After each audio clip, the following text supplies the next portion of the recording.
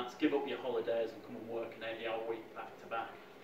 Now, you just need to think, and people are out there that want to help people. I want to help people, and I know people have helped me, and I know other people that willingly help other people. So you've got to think, who do you know? Who maybe people that you've worked for in the past, or worked for you, or friends, family, and even pensions. There's a lot of people with big pension funds that you can use to get involved in this. And if this isn't an option, you can do vendor financing, where you get the vendor to put the property in. So again, there's always a way to do these with zero capital if you haven't. So I actually borrowed the money off Alan, converted it into 4 apartments, sold one, kept the other 3, paid Alan back plus his 10%.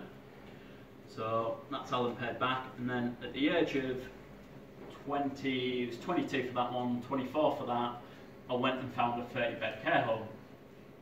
So I thought, I'll go to my good friend Alan, ask for some money, and he said, even this one's a bit big for me, George, it'll do you good to learn how to raise funds elsewhere. So I was like, great lesson, thanks Alan, appreciate that. But, so again, I literally had, because I didn't sell the other 3, I still had no money. So I had to go out at 24 and raise £1 million. And this, I'm a kid from a council estate, you know. So I didn't really have that circle. I was lucky enough to have worked for someone, but he wasn't there anymore. And I scraped together just enough to put down for a deposit, and then I got a bridge, and then I did the plans. Actually with a pub, I did the plans myself, built the control myself, and the majority of the work myself.